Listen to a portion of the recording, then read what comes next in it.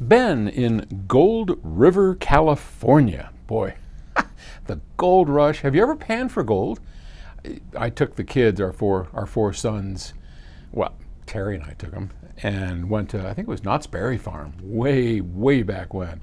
And they had a little thing where you could pan for gold, and you keep a little bottle full of gold. It's pretty cool. All right, enough of a diversion. Hello, Paul. Thanks for helping us understand the ins and outs of all things audiophile. I've been watching your videos for the last 5 years and really appreciate you freely sharing your knowledge. My pleasure. You know, that's crazy. I just looked on our YouTube channel and there's 2,100 videos. Who knew? Can you help us understand how 8 DAC chips in your new Stellar series is better than 1 DAC chip? Thanks. Sure. So for those of you that don't know, we're going to be launching a new, well, actually 2 new things.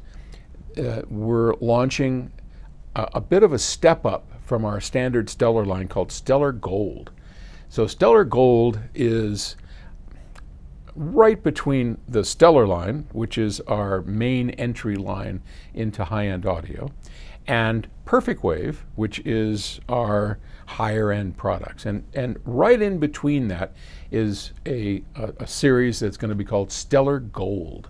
And Stellar Gold it's cool. But so far, and we have 2 new products coming in the Stellar Gold line. One is the Stellar DAC, and 2 is the Stellar preamplifier. All right, so he's asking about the new Stellar Gold DAC, and it uses 4 DAC chips per channel, a total of 8 DACs. These are the high performance ESS DACs, and we use 4 of them for the left channel and 4 of them for the right channel. And his question is, why are you doing that? What's wrong with one? Well, here's the deal.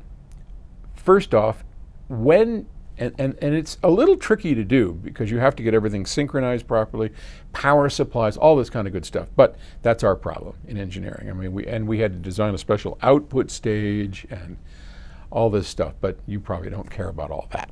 Or maybe you do, and we'll do a whole video series on it because it's fascinating technology.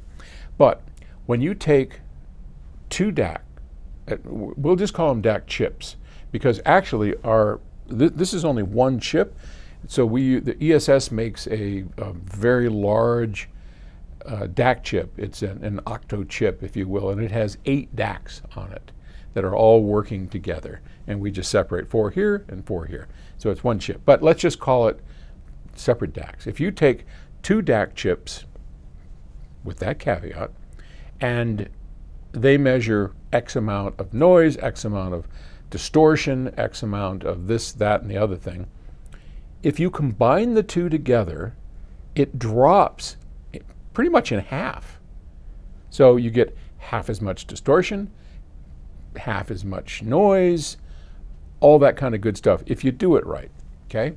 So that's the advantage. And then if you add 1 more, you don't get, so if you add 2 more, now you're moving it down even further. How far could you go with that? You could probably go effectively 8, 16. I don't know, there's a limit to where it just gets silly and wasteful. But this one is extraordinarily low noise, extraordinarily low THD, IM, all that kind of good stuff. I mean, it's almost unmeasurable. So that's why we do it. And it sounds a lot better. Now, the other thing that we did is we invented a whole new output stage that is actually quite remarkable. Now, this is something that our Darren Meyer, who has unfortunately moved on to greener pastures, as he would like to say. Darren actually did most of the design on this and came up with this really cool low feedback, high speed, high slew rate output stage that, I gotta tell you, this thing is stunning. It's stunning. So that will be out. I think we're gonna try and do beta at the end of August or the beginning of September 2023. And then we will probably release September, October-ish, maybe. So look for it around that. But hopefully that answers your question. Okay? All right. Thanks for the question. Talk to you later.